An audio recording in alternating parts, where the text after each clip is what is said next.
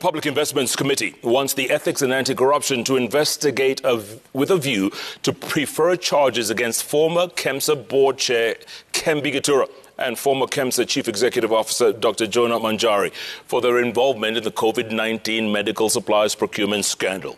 Now, the Kenya Medical Supplies Agency shot to the limelight last year after investigations revealed that failure to adhere to the law in procurement of COVID-19 equipment, leading to the misappropriation of, get this, 7.8 billion shillings.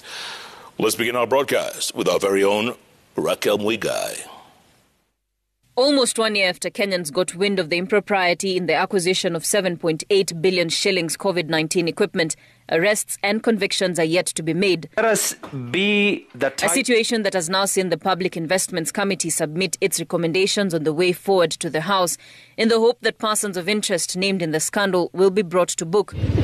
EACC has been tasked with investigating the KEMSA board on the role it played during the procurement of the COVID-19 items, with a view to preferring charges against former KEMSA board chair Kembi Gitura and board member Gesuka Onsare over their alleged interference.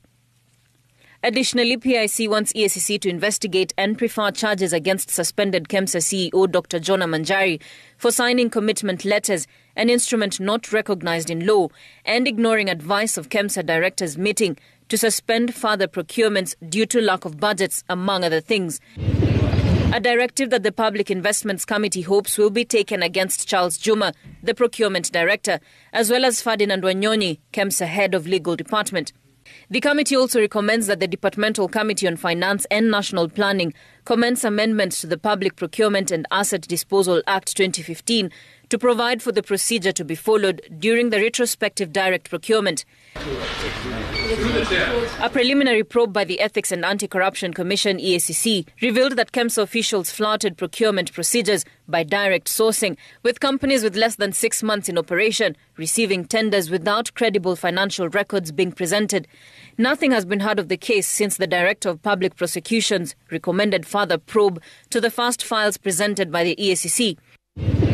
The direct sourcing, coupled with other procurement irregularities, saw KEMSA procure COVID-19 equipment at inflated prices. Raquel Muigai, Citizen TV.